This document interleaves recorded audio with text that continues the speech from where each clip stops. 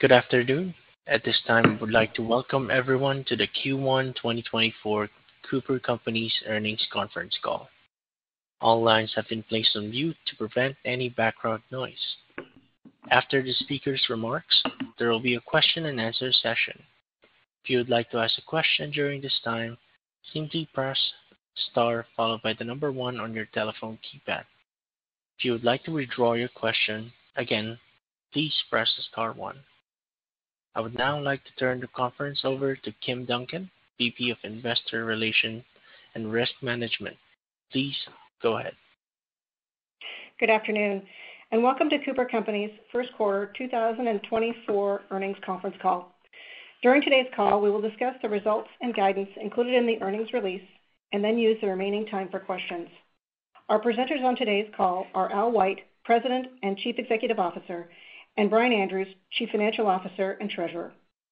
Before we begin, I'd like to remind you that this conference call contains forward-looking statements, including revenues, EPS, operating income, tax rate, FX, and other financial guidance and expectations, strategic and operational initiatives, market and regulatory conditions and trends, and product launches and demand.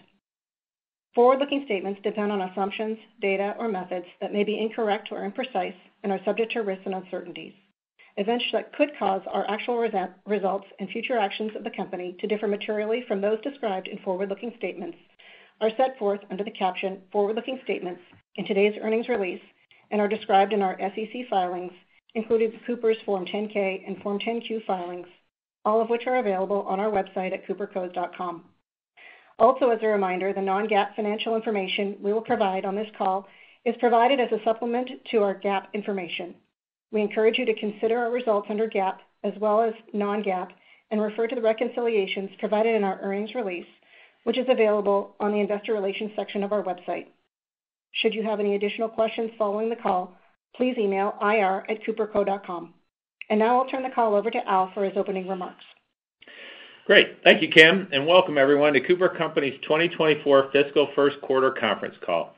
We're off to an outstanding start this year, posting all-time record quarterly revenues of $932 million. CooperVision started the year on a solid note, growing nicely around the world, and CooperSurgical achieved record quarterly revenues, with our fertility business posting its 13th consecutive quarter of double-digit organic growth. Our earnings were strong, and our momentum is excellent, with capacity expansion progressing well and demand remaining very healthy. Moving to the quarterly numbers and reporting all percentages on an organic basis, consolidated revenues were $932 million, up 8% year-over-year. CooperVision posted revenues of $622 million, up 7%, led by strength in our daily silicone hydrogel portfolio. And CooperSurgical posted revenues of $310 million, up 8%, led by another great quarter in our fertility business. Margins improved and profits were solid, with non-GAAP earnings per share of 85 cents, remembering that we just completed a 4-for-1 stock split last week. For CooperVision, the Americas grew 6%, EMEA 10%, and Asia-Pac 7%. All three regions reported success with our innovative product portfolios, market-leading flexibility, and growth in key accounts. Within modalities, our daily silicone hydrogel lenses, MyDay and Clarity, grew 14%, and our silicone hydrogel monthly and 2-week lenses, Biofinity and Avera Vitality, grew 6%. We're continuing to see outsized demand, especially for MyDay, but our capacity is improving, and this is reflected in our higher revenue guidance that we'll cover shortly. Turning to products, we're seeing very strong growth and demand with MyDay. Starting with MyDay multifocal, our momentum is truly fantastic. The unique combination of an advanced multifocal design paired with an easy fitting system is resulting in 98% of patients being fit in 2 pairs or less. And patient feedback continues to be outstanding, including my own. As many of you know, I wear these lenses, and they're amazing. Whether I'm looking at a screen for long hours, driving home, eating out, or doing anything else, my vision is crisp and my eyes feel great. I'm comfortable saying these are the best multifocals in the market, and our outstanding growth and strong demand certainly supports that. Moving to MyDay Toric, this lens is also performing extremely well. The rollout of our parameter expansion across North America and Europe has been a tremendous success, and we look forward to increasing availability as capacity improves. Demand for the product continues to be driven by our market-leading toric design, which mirrors Biofinity's design, and our industry-leading SKU range, which is by far the widest toric range in the daily market. In our MyDay Sphere portfolio, MyDay Energys is approaching its one-year anniversary in the U.S. market, and it's continuing to generate great results. Its innovative digital boost technology delivers optics designed for today's lifestyle, where on average people spend more than 7 hours per day on screens, and wearers love it. Meanwhile, our premium MyDay Sphere is also posting great results. To wrap up on MyDay, our team has done a phenomenal job supplying existing customers while keeping expectations in check on new product launches and geographic expansion. I'm now happy to report that our success expanding capacity is easing some of those constraints and allowing us to be more active moving forward. Moving to clariti. With its full family of silicone hydrogel spheres, torics, and multifocals, we're continuing to do well. The comfort, ease of handling, and price positioning have led clariti to be a lens of choice for many new wearers. Outside of dailies, demand for Biofinity remains strong, led by torics and multifocals.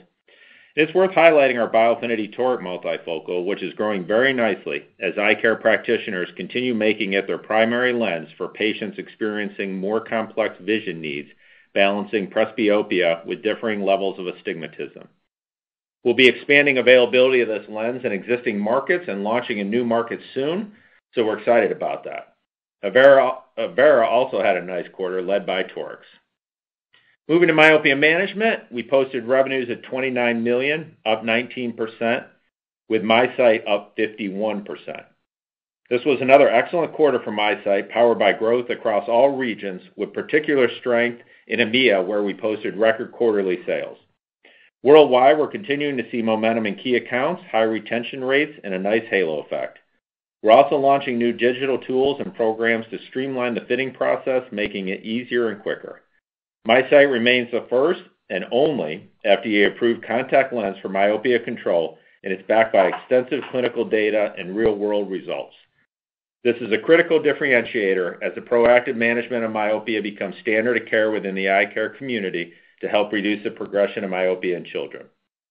Outside of MiSight, our Ortho-K lenses declined 10% due to weakness in China. And on SightGlass, you may have heard from our JV partner EssilorLuxottica that the FDA recently granted SightGlass Spectacles Breakthrough Device Designation. We're excited about this update, and we'll continue working closely with the FDA in hopes of obtaining approval in the second half of 2025. Finally, as we look to expand myopia care to all children, we've launched a pilot program in the U.S. called Generation Sight in collaboration with 3 top optometry schools, the Illinois College of Optometry, the New England College of Optometry, and the Massachusetts College of Pharmacy and Health Sciences, to provide myopia care to underserved children. This program engages local public school systems to drive awareness and treatment of myopia by providing free eye exams and free MiSight. It also helps optometry students get real-world pediatric experience while increasing their clinical capabilities as they develop into the next generation of professional leaders. As a leader in the myopia management space, we're certainly proud of programs like this that are making a difference with kids in our communities. To finish on CooperVision, the contact lens market grew 9% in calendar 2023, with CooperVision taking share growing 11%. We expect 2024 to be another strong year, supported by the long-term macro growth trend and more people needing vision correction.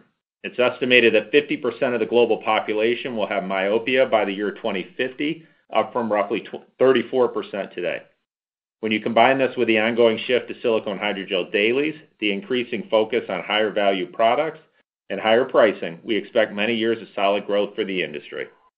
Within this, we expect to remain a leader with our innovation, robust product portfolio, ongoing product launches, strength in premium toric and multifocal products, fast-growing myopia management business, and leading new fit data.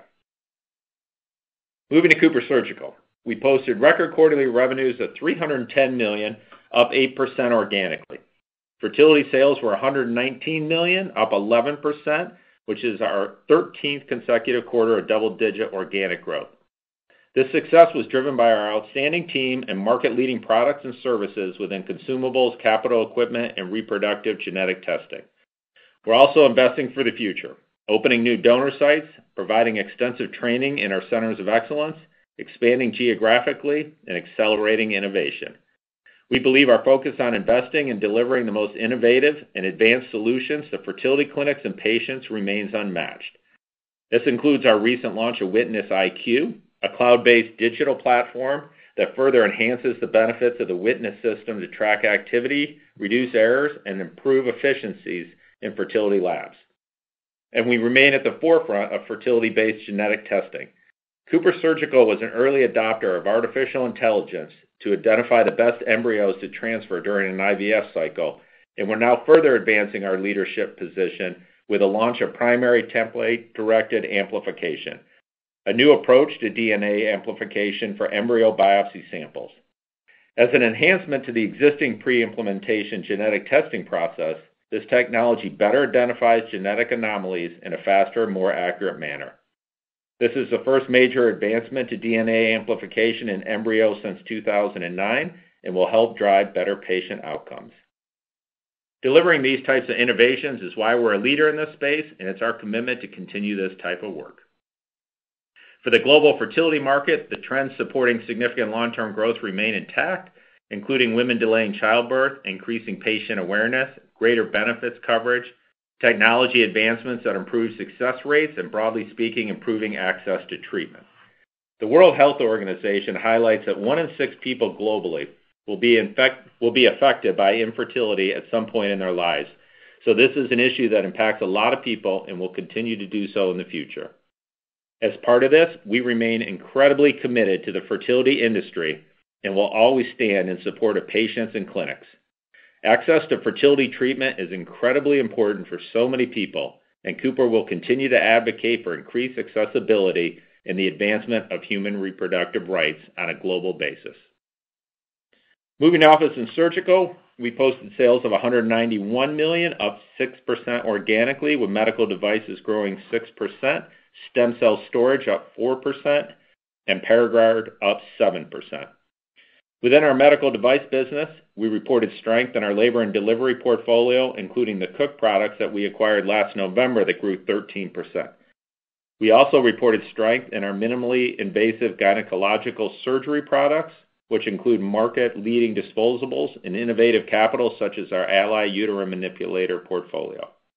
Our stem cell business had a solid quarter, and Paragard outperformed expectations with outstanding execution around a mid-single-digit price increase. To conclude on Cooper Surgical, we take great pride in being able to say that every minute, somewhere around the world, a baby is born using Cooper Surgical products. We're making a difference in people's lives, and that's a big part of what makes this business special for us.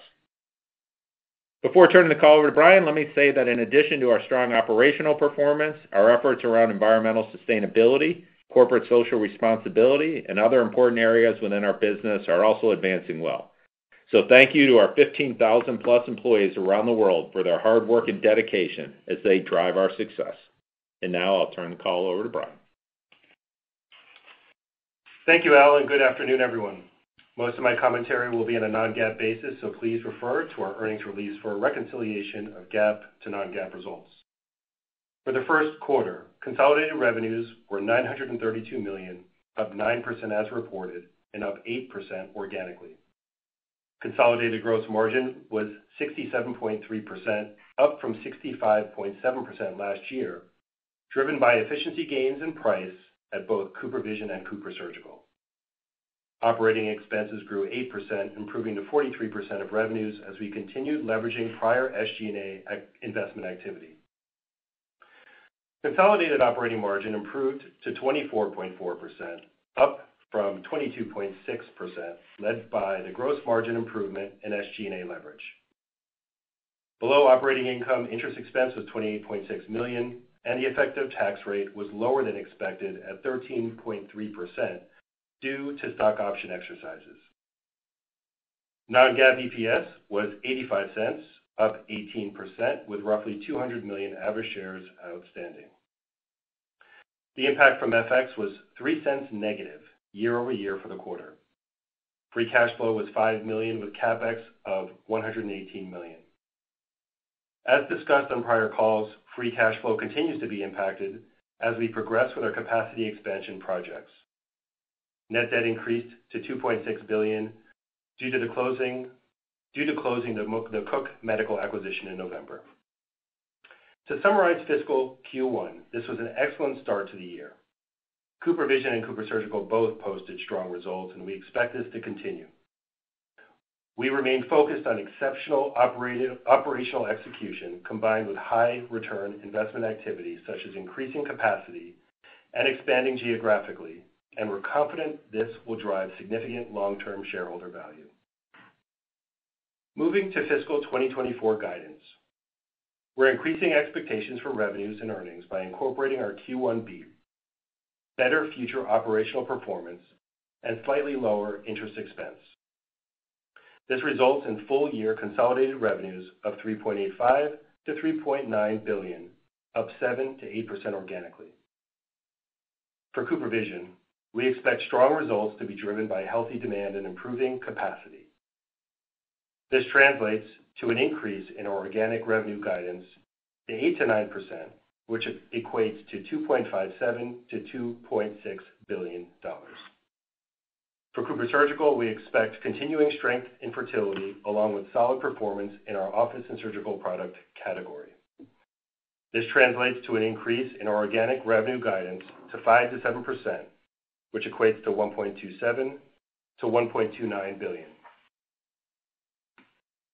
We're increasing our non-GAAP EPS guidance to an expected range of $3.50 to $3.58, up 9 to 12% year over year, or up 15 to 17% in constant currency. This guidance assumes roughly $108 million of interest expense, which includes no interest rate changes by the Fed during the remainder of our fiscal year. For tax, we're expecting a full-year effective tax rate of roughly 14.5% by incorporating Q1 and assuming no additional discrete items. For currency, rates are very similar to our initial annual guidance. Thus, the impact to Q2 to Q4 is essentially unchanged, and the full-year impact is still roughly a negative 1% to revenues and a negative 5% to earnings.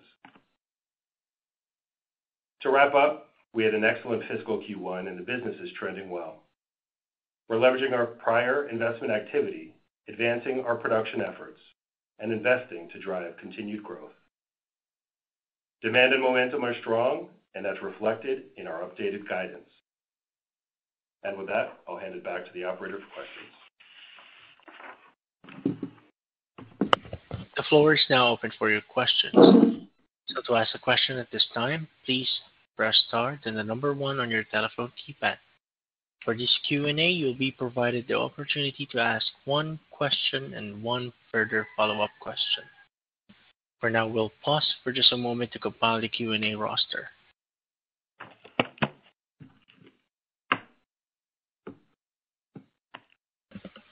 Your first question comes from the line of Craig Bijou with Bank of America. Please go ahead. Good afternoon, and congrats on a good start to your 2024. So maybe just start with some of the backdrop on the overall contact lens market. Obviously, still pretty strong. I heard your comments, Al, on the growth of the market, but love to hear a little bit about pricing, volume trends, and just kind of the transition to daily, and just where you guys are with your supply and how you can capitalize on that. Sure. Yeah, absolutely. Cover that. Several comments, I guess, as we think about it. You're correct. The contact lens market is strong right now, and it doesn't show any indications of slowing down. So we as an industry are in pretty good shape. When you look at pricing and volume trends and the transition to dailies, I mean, those are the hot points that are driving the market. And it does go back really to the transition to dailies. I mean, that's one of the biggest drivers as the market continues to shift to dailies away from the 2-week and monthly modalities. That's driving growth of the overall marketplace, and that's continuing to happen, and it has just many, many years, I think, in front of us. From a pricing perspective, you're continuing to see positive pricing. We saw that through the price increases in Q1. I think you're frankly going to continue to see price increases as we move forward, given where the market is right now. Volume trends, when you think about it, if you take that in terms of wearers, we are seeing wearers increase. The number of wearers around the world is increasing at a modest pace, kind of as it does consistently. So you have that kind of underlying the growth, but then that transition to dailies and pricing being a big component of it. The other thing that I want to mention there is the growth in torics and multifocals. You obviously see that in our numbers because we report it, but as a market, you're seeing a lot of growth in torics and multifocals. Those are higher priced products that are doing really well, and they're going to continue to grow because they're underpenetrated throughout the world. So you have a lot of potential for future growth in torics, multifocals, and when I roll that into dailies, and we talk about what's hitting the marketplace now with daily torics, daily multifocals, that supports even more so the kind of strong market growth that's out there. From a supply perspective, we're in a much better spot than we were when we were talking to start this year. We made a lot of progress. My hat's off to the team. We have a fantastic manufacturing team within CooperVision, and they've made some tremendous progress over the last quarter. So we're in a much better position to be able to support our existing customer base and also be able to launch products, new products, and geographic expansion. Got it. Thanks, Alan. If I could just follow up on the fertility environment, and obviously you guys had pretty strong growth, again, in double digits. Obviously, there's a lot of headlines around IVF, fertility, and some companies calling or pointing out that benefits may be getting pushed. So I guess I just wanted to ask you, the benefit environment, and it sounds like the overall environment for fertility is still very strong, strong trends.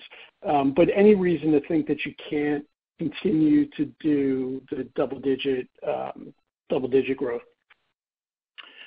You're right. Fertility is getting a lot of headlines. Now, that's largely a U.S.-based thing because it's tied to Alabama and the court ruling. I won't kind of get on my high horse, if you will, with my frustration about what's going on there. But obviously, as a big player, we support fertility and all the patients and all the fertility clinics out there, and we'll continue to do so. So there's some commentary that's out there more in the U.S. market than anywhere else around the world. So when I look at the global fertility market and how we're doing, I would only put so much weight on that because I think at the end of the day, the fertility markets can continue to be really strong. And we'll see how we do quarter to quarter, but we're going to continue to post double-digit growth for a number of years, I believe. The underlying characteristics of that market are just too strong and are going to support too much growth for many years in front of us. Great. Thanks for taking the questions. Yep. Our next question comes from the line of Larry Biegelsen with Wells Fargo. Please go ahead. Good afternoon. Thanks for taking the question. I'll echo my congratulations on the quarter here. Hey, Al and Brian, I actually wanted to start with margins and then one on CSI. So Brian, the gross and operating margin were up nicely in Q1. How do we think about the gross margin and operating margin for fiscal 2024 and the phasing? It seems like we could see upside to the margins based on what's implied in the guidance from what I can tell. Hi, Larry. Yeah, thank you. The story is largely pretty similar to the commentary we provided last quarter. Outside of the FX piece, which is negative to us and on revenues and EPS and to OI, frankly, and cost of goods, we're still holding gross margins pretty similar to last year. So, it'll depend a little bit on product mix as you work through the year. It'll bounce around a little bit, but I'd expect that we'll land somewhere in the neighborhood of where we ended last year on an as-reported basis from a gross margin perspective. Operating margin, we've taken up our implied constant currency OI growth to 14%-17%. So we're effectively increasing our operating margin a touch from where we had guided last quarter. But yeah, I would expect operating margins to be up on an as-reported basis year over year, up quite a bit more on a constant currency basis. And from a gating perspective, I wouldn't really point out anything in particular outside of the fact that, FX, as we've been telling people last quarter, is a bit more of a negative in Q2, which is our worst FX quarter, and so it's going to impact us a little bit there. That's helpful. And Al, to follow up on Craig's question on CSI, you grew 8% in Q1 organically. You're guiding to 5-7. So why does growth slow? Are you assuming some slowdown in IVF, or are you assuming new competition to Paragard? And talk about that, please. Thank you. Yeah, we'll see how fertility does on a quarterly basis, right? I mean, the underlying factors that drive fertility are continuing to be strong, and I believe we're going to continue to put up strong fertility growth moving forward. When it comes to the growth of 5-7%, you are correct, right? I would still say even with the strength of Paragard in Q1, and by the way, I think we're going to have a good quarter with Paragard in Q2, I would still kind of guide people to say, hey, that's going to be roughly flat on a year-over-year basis due to ultimate volume demand and maybe some competitive entrance into that market. Now, maybe that doesn't happen, and you'll get some upside from that. So you could argue there's a little bit of conservatism in that number, but after one quarter, I think taking it from 4-6 up to 5-7 is probably enough, and hopefully we're able to certainly meet that, if not beat that. Thank you.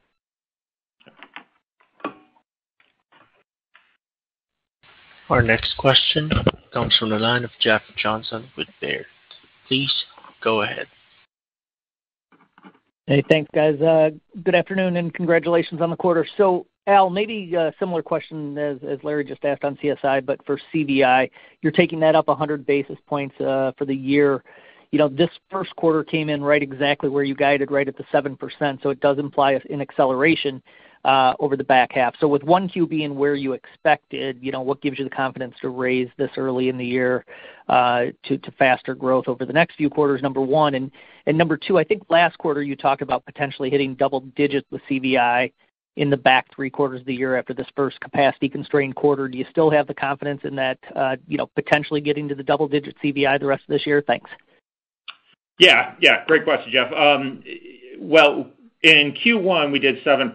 It was a strong 7%. I mean, we almost got ourselves to round up to 8%. So a good solid Q1 to start the year off. I do think we'll get ourselves back to double digit. As a matter of fact, I think we've got a good chance to get to double digit right away here in Q2. So when I look at kind of where we sit today, how we did in Q1, how we closed the quarter out, how February is going, improvements in our capacity that we have that's going to allow us a little bit more flexibility. Yeah, I feel comfortable taking that 7-9 up to 8-9, and we'll see how it goes, as we move through the year. Yeah, fair enough. And then, Brian, if I could ask a clarifying question on the gross margin commentary you made. You were up 160 basis points year over year in the first quarter. You're now talking kind of flattish for the year. It implies somewhere around 50 basis points down year over year each of the next 3 quarters, or maybe it doesn't gate out perfectly even like that. But is that just simply because currency was plus 100 basis points year over year in the first quarter, and it looks like in the second and third quarter it's going to swing back to a negative? Is that just purely currency? Is there something else in there that would get the gross margin from up so nicely in FQ1 year over year to down, a decent amount year over year the balance of the year? Thanks. Yeah. Hi, Jeff. Thanks for the question. Currency in the first quarter wasn't as impactful as the latter part of the year. Certainly Q2 and Q3 are worse from an operating profit or a gross profit perspective. Outside of that, I wouldn't really point to anything in particular. I would say Q1 kind of landed about where we expected. Some of it's a little bit of timing, but I would say in general, we're expecting on an as-reported basis pretty similar gross margins as we work through the year.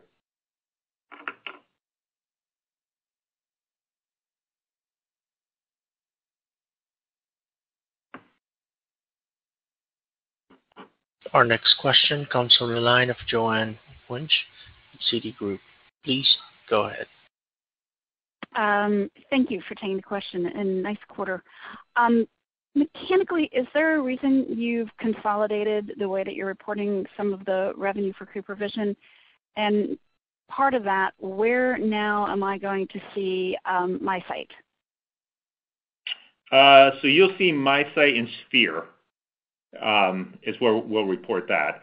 And we consolidated it ultimately because I think it's just a better representation of how we look at the business, combined with competitive dynamics. And that was really the reason behind it. Yeah.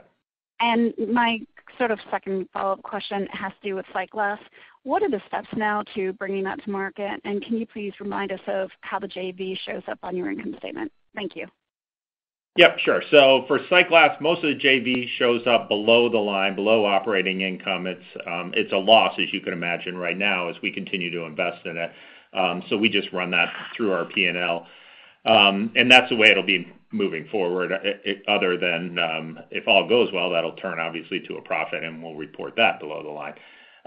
The process right now is, without getting into too much detail, is really to continue to work with the FDA. There's some spots, especially among younger children, where we have some really strong clinical data. So to continue with the FDA, meet the requirements that they're looking for, and work hard here to get approval for that product, FDA approval for that product in the back half of next year. In the meantime, we're selling that in multiple markets around the world, including in China, and we're getting some great feedback on it. Thank you very much. Yep. Our next question comes from the line of Anthony Petrone with Mizuho Group. Please go ahead. Thanks, and congrats again on a quarter here. Maybe one just on lens capacity, and Brian, we spoke about this a little bit earlier this year. Just where are you on the build out, and maybe to clarify, like how much demand is actually being left out there? Like how much are you not getting because Cooper is a bit supply constrained? And then, follow up on myopia management, just maybe a reset on the TAM opportunity of the combined bundle when we think of SightGlass with MiSight. Just kind of a high-level recap of what the overall market opportunity is for those two products combined. Thanks. Sure. Good questions. On lens capacity, I think demand is strong. It's going to continue to be strong because you're continuing to get wearers that are going in, whether it's a new wearer or an existing wearer, moving themselves to dailies and moving into torics and multifocals. So you're going to have that demand, I believe, that underlying demand for years and years and years and years and years in front of us. The position that we're in today from a capacity perspective is allowing us to meet a lot of that demand, not all of it, but a lot of that demand. As I mentioned earlier, I think may have been Jeff asking about it, right? We're in a good enough spot here where we're going to be able to, I believe, even return to double-digit growth here in Q2, but certainly put us in a position where we're going to be able to post strong numbers. So that's how I'd answer that right now. And I think that with capacity continuing to come on, it's going to put us in position to have, frankly, strong years for a number of years in front of us. If I look at the myopia management market, that's crazy exciting. It's taking a while to develop. We obviously thought it would move along a little bit faster, but when I look at what's going on in the marketplace right now with glasses, there's some fantastic products out there, and SightGlass is one of those that's making its way into the marketplace, and the feedback is excellent.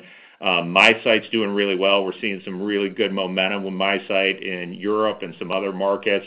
It's a little difficult to get to a TAM, but we're certainly talking about a marketplace that's going to be in the billions of dollars.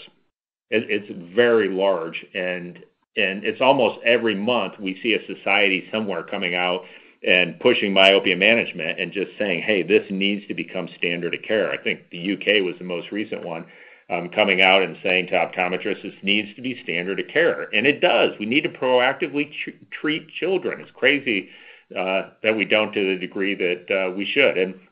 And frankly, you have one and only FDA-approved product with with MiSight right now, which is great, but we need the glasses to come along with that, and I'm happy to say that the industry is making a lot of progress there. So big opportunity still in front of us.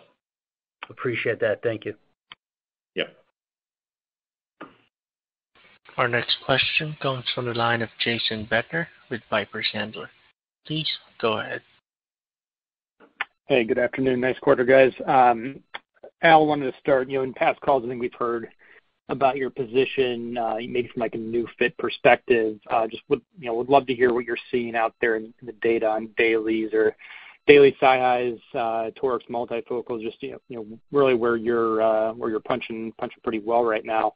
Just any insight on where your share stands on the new fit side, again, maybe in the context of your current market share in those categories.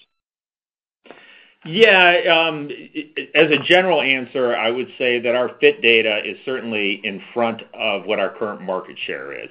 And that's a good sign, right? And we've been running that way for a little while here, and we're continuing to run that way. The only caveat I would put on that, or asterisk, if you will, is sometimes it's hard to get that data all around the world. We get that through GfK and a few other sources. But I'm comfortable continuing to say that our fit data is in excess of our market share, which is a really good sign for us. Okay. I mean, maybe one follow-up there and then a separate one, but are there any of those categories where you'd say you're maybe, outsized share gains, just as we think about, how, where the revenue growth or the accelerated revenue growth is going to come from, as we look out over the next several quarters? And then I think you also mentioned, key account strategy wins just across all geographies. Any more color you can add there, and maybe latest update on that strategy and how pricing's trending in that category? Sure. I think that, as we look forward here, where you're going to see growth is going to continue to be what you've seen, meaning we're going to do well in torics and multifocals. We have a great position in those categories and leadership position, right? We do really well. I think you're going to continue to see strong numbers there. The other place that you'll see strong numbers where we're doing well from a fit perspective is in the daily silicone hydrogel side of things. Now, that would include some torics and multifocals, but also on the sphere side. So that's where we have strength. If you look at legacy hydrogels and some of that kind of stuff, right, we certainly have weakness in those areas. But our fit data and our strength is in the direction that the market's moving. So that's a great sign. Within key accounts, yeah, we're doing well within key accounts. What I highlighted in the script, which I'm excited to talk about, is kind of key account activity within MiSight. The progression with MiSight has started with independent optometrists where we did well, and we've been growing, right? But we've started to get some of our key accounts more interested in the product and starting to roll it out throughout their franchises. They need to figure out how they're going to sell that, standardize it throughout the franchise, how they're going to price it, all the activity that goes around creating a new myopia management or myopia control infrastructure, if you will. That work is being done, and we're seeing progress on that. It's just solid, consistent progress, right? That's why we did, 50%, a little over 50% growth this quarter.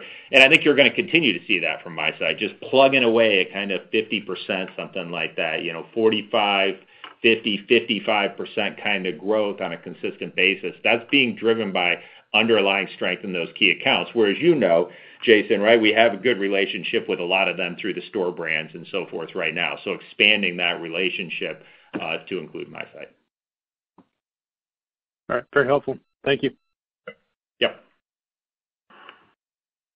Our next question comes from the line of Patrick Wood with Morgan Stanley. Please go ahead.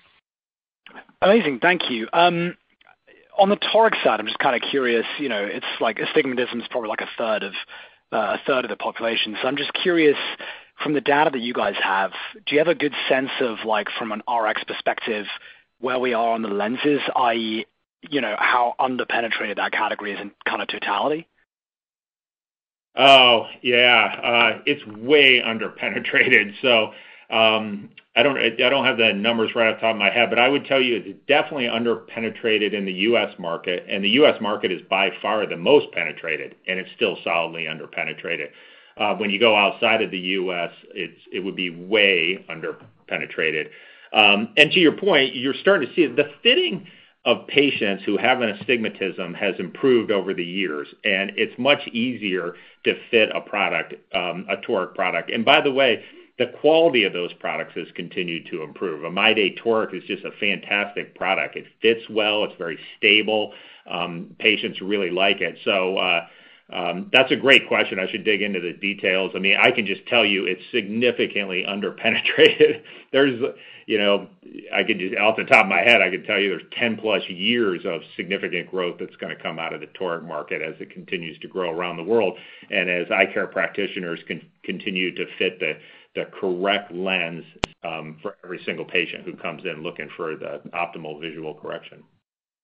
Totally makes sense. I'm astigmatic as well, so I get it. And then maybe on the Europe side, like that was a big number within CVI, and you gave some color there. Was there anything in particular?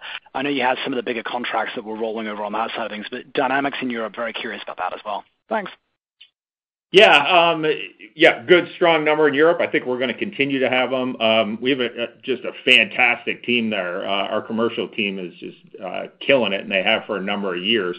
So I think when you combine the strength of our team over there, the rollout of products, we're going to get some new products in there. We're going to expand some of the products that we currently have, put ourselves in a better position to sell.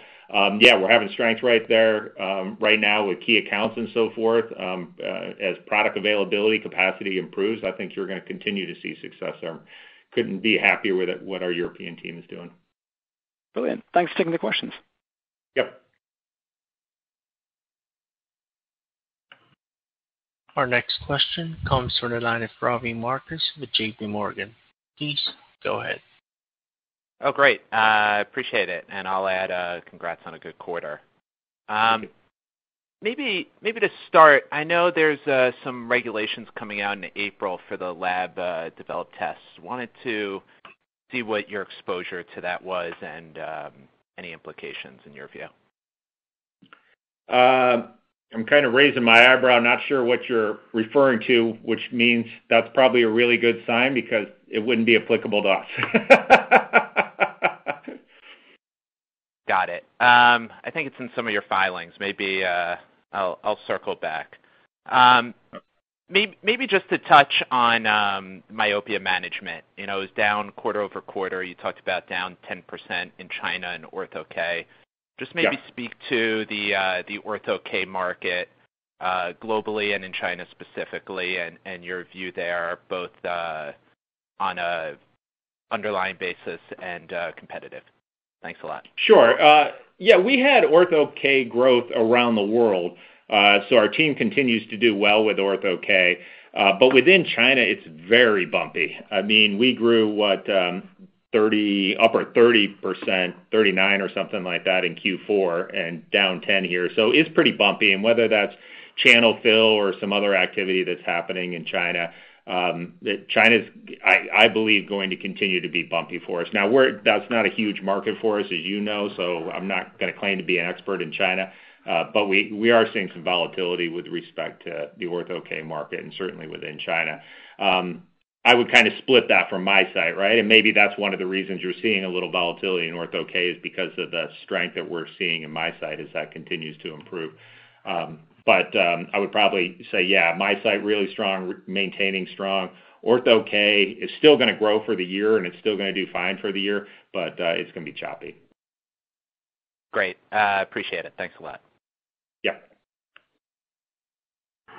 Our next question comes from the line of Chris Pasquale with Nephron. Please go ahead. Thanks. Al, on the last call, I think you talked about 5 to 7% contact lens market growth in calendar 24 was the underlying expectation embedded in the guidance.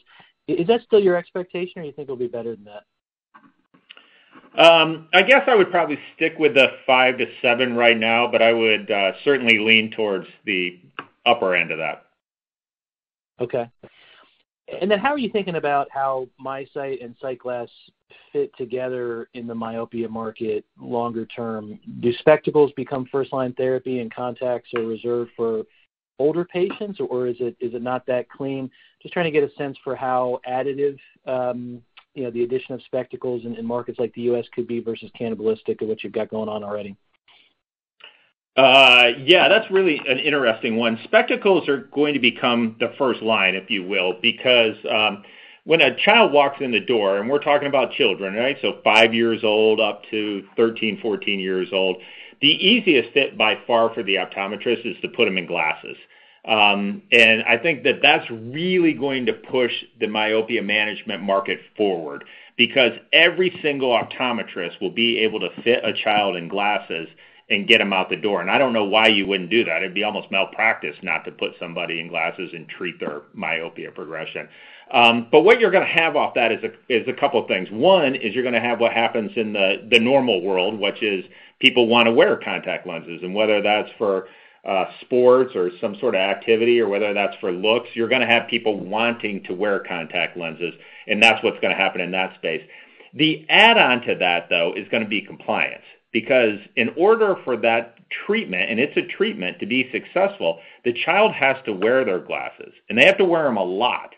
If the child's not wearing them when they're going in for their annual appointment, the optometrist is going to be able to tell. It's going to be the same thing with Invisalign, right? And if you're not wearing it, you're not getting the value of the treatment. The optometrist is going to be able to see and talk to the parents and say, hey, your child has these myopia control glasses, but they're not wearing them enough, and I can see the progression of the myopia. We have to get them into contact lenses so they're getting the full value of that treatment.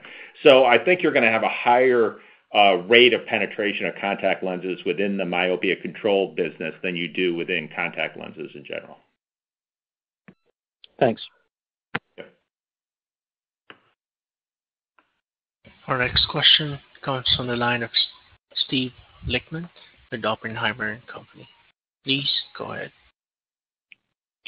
Thank you. Hi, guys. Congrats on the quarter. I guess, Brian, you're obviously investing behind capacity expansion. So how should we think about CapEx levels and free cash flow this year? And do you expect CapEx as a % of sales to go higher in the coming years as you maybe try to stay ahead of demand? Hi, Steve. Yeah, so I guess what I'd say is, we talked about free cash flow last quarter being up versus last year, probably about $100 million this year. I would say that the first half of the year is we're going to see sort of similar kind of free cash flow numbers as we saw, in Q1 and Q2, and then I would expect we'll inflect nicely in Q3 and Q4. So cash flow conversion will be improved. I'd say as a percentage of revenues, this is going to be kind of I would call it a high. I mean, it should be pretty similar to last year on a percentage basis. But as we look at next year and the years thereafter, I would expect it to come down on a percentage basis. Okay, got it. And then just to follow up on SightGlass, appreciate the update there. Do you expect the investments behind SightGlass in the near term to go up to support approval, or do they go down for a bit given the sort of the later approval expectations? Understanding it's below the line, I'm just curious on that. Thanks. Well, I think we'll continue to invest as we are now. Once we get FDA approval, we'll work with EssilorLuxottica, have conversations about the best way to launch that and how to capitalize on the FDA approval. So we'll continue to spend on it right now, supporting that product and launches around the world and things we're trying to accomplish, including the clinical work and so forth that we're trying to do. And then we'll determine the best path forward, hopefully, when we get the FDA approval kind of in the back half of next year. And that would be a really exciting thing and really open the doors to a pretty significant market for us. So we'll have to have the conversations and see where we go then. Got it. Thanks, Al. Yep. Our next question comes from the line of Brett Fishman with KeyBanc Capital Markets. Please go ahead. Hey, guys. Thanks so much for taking the questions here. Just had a couple quick ones on pricing. One, just in the context of the full-year CVI guide of 8-9%, do you have a directional sense of how much of that is getting driven by price? And then as a follow-up, just curious, because I know you guys are playing a little bit of catch-up this year relative to the market. how the consumer is accepting some of the price changes this year, and if you think going forward there might be a little bit more room for some continued catch-up activity relative to the industry. Yeah, well, we'll see on future price increases as to how the economy continues to move. As of date, we're not seeing significant pushback, but a lot of the growth of the industry, remember, continues to be moved to daily. So a lot of that is a product mix trade-up, which includes higher price embedded within it, if that makes sense. So as we continue to move forward, that's where you're going to see a lot of that. So that's price increasing, if you will, but it's really a product mix shift to higher priced products.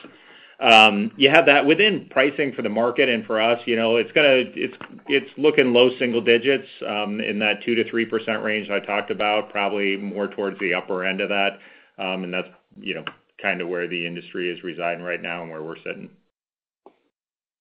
All right, thanks for the caller. And then just one other question. I think you had a really interesting comment, but it was pretty brief on the idea of introducing some new digital tools to help facilitate MySite and streamlining the fitting process a little bit, which seems like it might be a little bit of a friction that could be helped with these kind of initiatives. So just maybe expand a little bit what you're doing there and how it could help that process.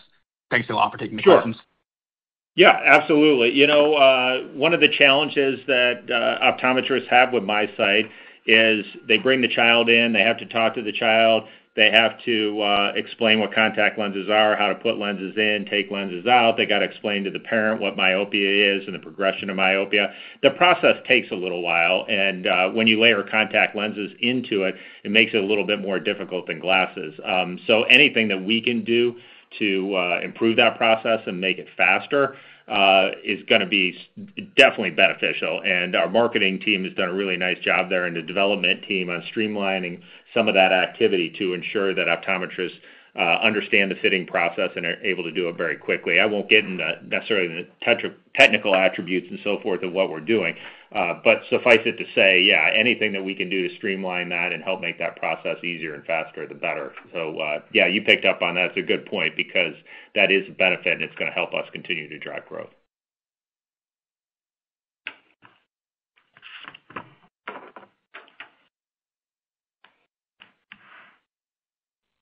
Our next question comes on the line of John Block with Stifel. Please go ahead. Thanks, guys. I'll try to be somewhat brief. Two quick ones. First on Paragard, I don't know, I just feel like the talk track has seemingly improved maybe from 3 months ago. Nothing's really changed from a regulation standpoint. Al, am I right? Is there anything behind that where, again, you had a decent beat in the quarter, you talked about a pretty good start in fiscal 2Q, and it just seems a little less dire. If correct, is there something more to it? I think with respect to Paragard, that's going to be a little bumpy. The underlying demand is still a struggle there in terms of being able to grow volumes. And then the other aspect of that ends up being a competitive product. We've talked about that before. There was a product that could potentially get FDA approval that's essentially a generic. That if that does get approved and hit the market, that would impact us. When we gave guidance back in December, we incorporated some of that. That product has not been approved. So if you look at it as we move through the year, that makes me, yes, a little bit more optimistic for better performance this year. Okay. And second quick one, just within CVI, just cleaning up a little bit, the overall 7% I think was in line with estimates. You guys sort of signaled that, but from our seat, EMEA was decently ahead, APAC below, and anything to call out specific to APAC, because when I look at the year ago comp, it was actually one of the easier ones from fiscal 23. I don't know if that's where we sort of go from a capacity standpoint, but maybe if you could just elaborate on that. Thanks, guys. Yeah, not too much to say on that other than I think it got picked up a little bit about some communication we had in Japan with respect to some capacity constraints. So when you look at allocation of product and capacity constraints that we had, that negatively impacted Asia Pac and probably will, frankly, a little bit again here in the second quarter. But the underlying fundamentals and the team and the success we're having in Asia Pac is still strong. I think there's just a little bit on the capacity constraint side of things is what you're picking up. Thanks, guys. Next question comes from the line of E.C. Kirby with Redburn Atlantic. Please go ahead. Hi, guys. Thanks for taking my questions. We'll just stick to one. I mean, obviously, you have your hands full with MyDay and the strength of that product, but would love to know how you're thinking about, potential new innovation within the vision care space, potential new product launches. I think it's been, close to 10 years now since we saw MyDay first hit the market. So I guess what is next? How are you thinking about new launches? And to what extent does capacity right now hinder your ability to introduce perhaps a new lens family? Yeah, great question. If we look at MyDay as an example, I think the multifocal just came out a couple of years ago. MyDay Energys, as an example, just came out roughly a year ago in the U.S. market. So we still need to roll the multifocal out around the world. Frankly, there's still areas we need to get the toric out more, the expanded parameter range. There's markets we need to get MyDay Energys into. So you're just going to continue to see for the coming years a bunch of launch activity, but it'll be associated mostly with products that you've already heard of. Okay, and then just a quick follow-up, if I may, just on daily penetration. I mean, we've talked a lot about the runway in toric, but really, I guess, what's the runway left in dailies here? Just in terms of units, where do you see it currently sitting, I guess, for 2023? Where do you think the ceiling really is for dailies in terms of units? Yeah, it's tough in terms of units because there's so many units when somebody's wearing dailies, right? Because if they go from like Biofinity for us, they need 24 lenses a year, and depending upon how often they're wearing their dailies, right, 700 and some lenses a year. So it's tough, but I would tell you, if you looked at a comparison of the FRP market, the 2-week and monthly market, and said that's where dailies is going to get ultimately, that kind of, without getting into all the gory details, would tell you that you just have a very significant runway in terms of dailies and wearers. So that's where I go back to like saying, hey, the market's a great market for 10 years or something like that because it's so underpenetrated on the daily side. Okay. No, sorry. I think I meant users in my question, but thanks for the color. Yeah.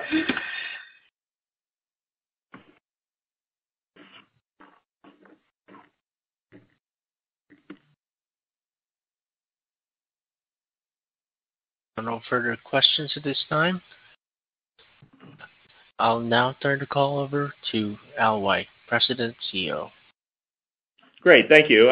Thank you to everyone for taking the time and joining the call. As you can probably tell from our commentary and response to questions, we're excited about where we are now.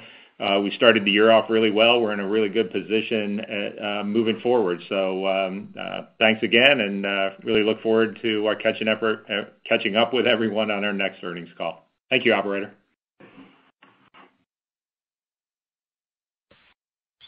This concludes today's conference call. You may now disconnect.